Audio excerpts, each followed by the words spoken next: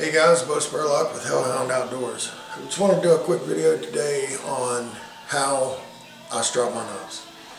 So I'll be showing you basically this, and all it is, see if you can see it.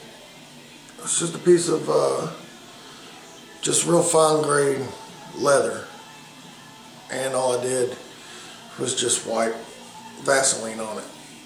I'm getting ready to re-lube another one of these, so I'll go ahead and show you how I do that, and then I'll show you the effect it has on a knife.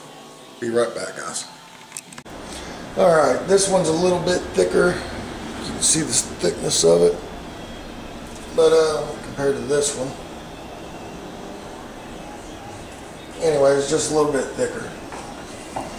And the only thing I want to do is just regular, just $2 Vaseline. Just get some of it and really just rub it into the leather, nothing to it. And I just do it until it's wet. Once it's wet, it's pretty much good. I'll show you that here in a second. And once you do it the first time, it really don't take long at all. You know what I mean? Because it's just reapplying and just to moisten it up. I guess you could seal it in a bag or something full of Vaseline.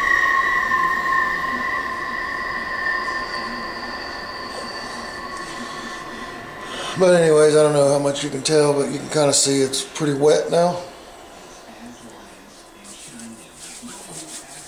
So, one of my favorite knives, LT Wright Genesis. You can see it's got a pretty good polish on it.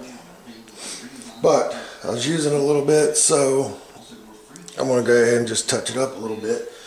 And all I'll do, use this one I just made earlier, is just put it right here on the edge of the wood, so that way it gives me a little drag point, and then just basically just nice and simple,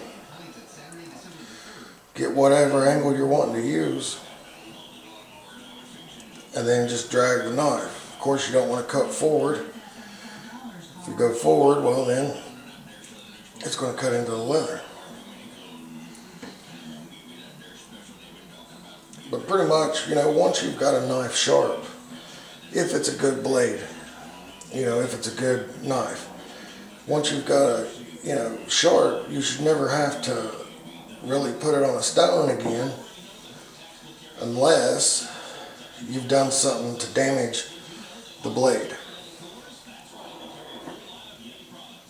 Like nicks, chips, stuff like that. And you always want to get the same amount on both sides. But let me find a rag here and I'll wipe this down for you. Give me 1 second. See what it looks like here.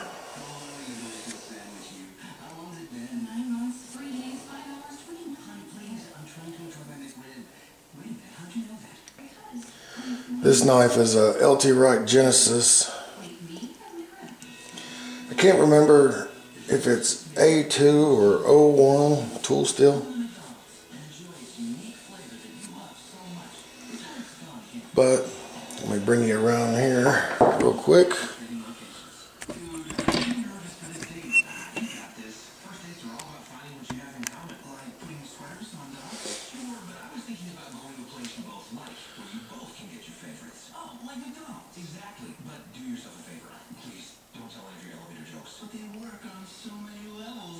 You can see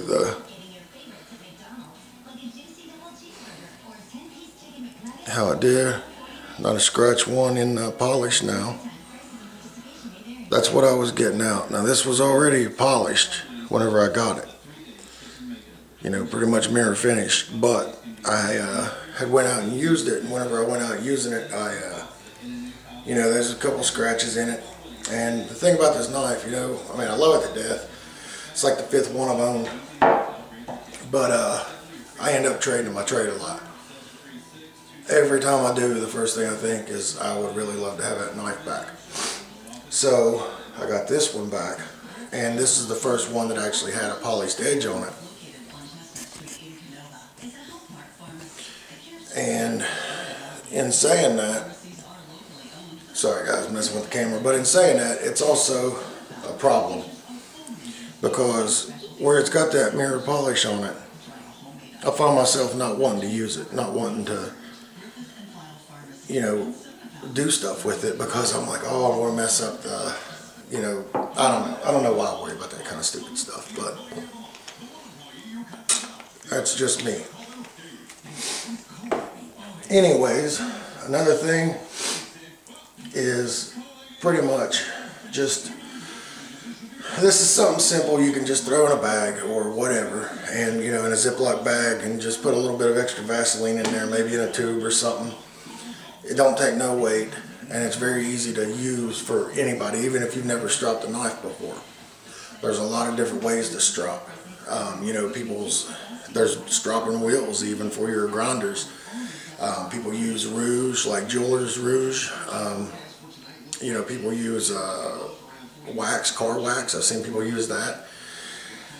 There's just all kinds of different kinds of compounds you can impregnate the leather with, and there's all kinds of different strops. There's, you know, like this one's just a freehand strop, you know, just a piece of leather. There's some mounted on a piece of wood, there's some mounted on round wheels, there's some that's like a belt to hang.